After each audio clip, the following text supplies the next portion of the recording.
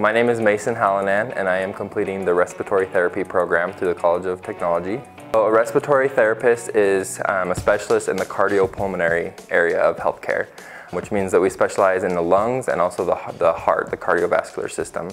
So we basically manage ventilators, so the breathing machines that patients go on. We give breathing treatments, we do therapies to help people breathe, help people clear secretions, help people be able to not be dependent on life support or on mechanical ventilation. And we make sure that they can do different breathing exercises as well so that they can strengthen those muscles, strengthen their breathing system, just so that they're not dependent on us, but they can do things themselves easier. We work in life support, in transport for neonates. We work in the NICU, the intensive care unit. We work a lot of times with EMTs, paramedics, things like that.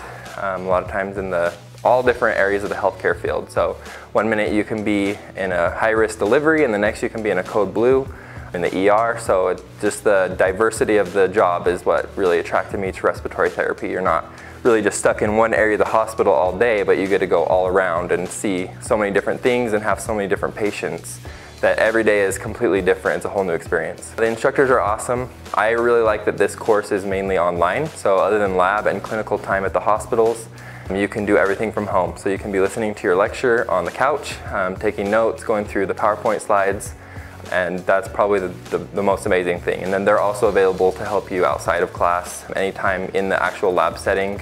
Go over anything that you need extra help with. They're super helpful with making sure that you're staying on track and that you're understanding the material that you're being taught.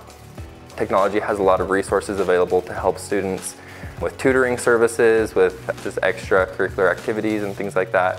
So I've been pretty grateful to all the resources that are available at my disposal to help me with my education at the College of Technology.